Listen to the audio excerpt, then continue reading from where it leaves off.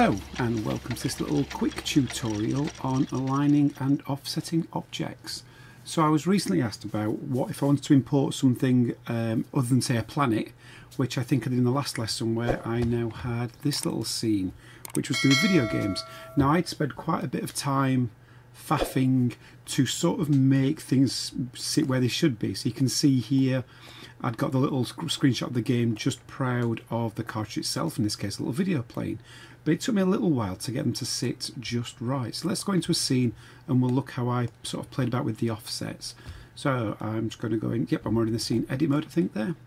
Let me just double check, yep I am. Okay, so let's say I want to, instead of having the ET screenshot, I want to have like a picture of an actual alien. So I've already grabbed a model of an alien. This is what I used for my original tests actually. So if I drag this alien on, obviously that's not where I need him to be. So I'm just going to get rid for the moment and I'm going to create an empty.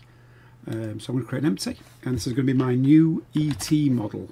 I don't know if this is going to break my project, I hope it doesn't. So I'm going to drag my ET, that's just an empty. I'm going to make sure it's in the 0, 0, 0 coordinates. So when it finds a tracked image, it's this point, this empty, this handle, that's really going to sit where the thing actually is. So if I now drag my alien on to this, so now ET empty is a parent and the alien is the child.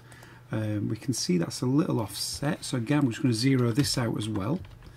We can also see it's way too big, but what I'm going to do now is, this is obviously how we would move the model around, but if I want to sort of play with an offset I would move the inside bit around a little bit. To sort of show this off, I think this should work. If I drag it over here, click on the handle point and then start to rotate, we can see that's the middle, that's the handle point that it's going to come from. So I'll just undo that. I'll move that back to 0, 0 coordinates, if that's going to work properly. There we go, yep. So now when I'm back on my main handle, we can still see it's not just right, so I'm going to just move it over a little bit till it's sort of the centre. It's close enough, that'll do for now. So if I was to rotate this now, it should look, okay, you can see it's rotated on the edge bit, but again, I'm not too worried. This is something you might have to just sit and play with for the moment. I can also scale it down, so again, I'm going to scale the alien, not the ET bit. So I'm going to scale my model down quite a bit. That'll do. I'll try it slightly smaller than the cartridge. Okay, so I've now got the ET bit. So now I'm going to go back onto my assets. I'm going to drag this onto the bottom. So it thinks it's now the model ET, and hopefully it's not going to clash with this ET because I'm going to change things in a moment. I'm going to go back onto, yeah, I'm going to exit this scene. So I'm back over here.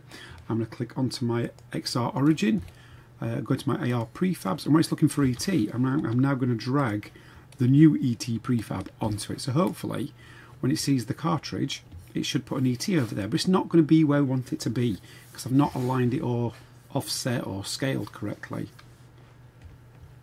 And there we go, we can see it. I want to make it look, it's not quite where that should really be. So what I'm going to do is I want to make it look like it's standing on the cartridge. So I'm just going to stop the game. I'm going to come back into my edit mode of the scene itself. I'm going to click back on my alien. So we saw that it was the wrong way. So again, I'm leaving the empty completely alone. I'm clicking on my alien, the child object. I'm going to rotate this. Let's come into the side view. Nope, that's not it. There we go. I want to come straight into side view and rotate this backwards. Oops. There we go. So it's going to look a bit like this. I'm going to move it up a little bit. I don't know if this is going to be just right. Okay, so now I'm just going to drag this back down again on top of ET so it'll overwrite it. I'm going to try pressing play again. Let's see what happens.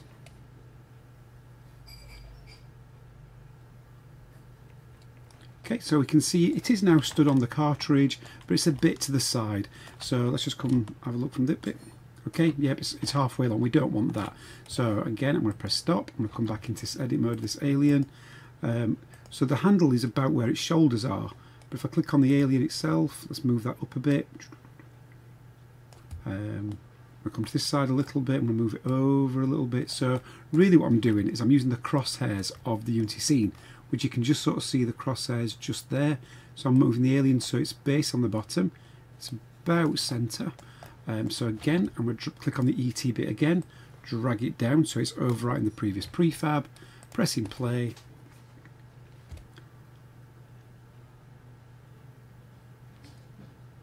And there we go, it now looks like my little model of a character is sat on the cartridge. And again, this is what I had to do for these things as well, for these little clips. I had to spend a bit of time just offsetting so they look just right. And when I did it into the real application, so the actual mobile app, I had to do the same again until they looked just right. And if you look at the video at the beginning of the last lesson, you can see how that looked.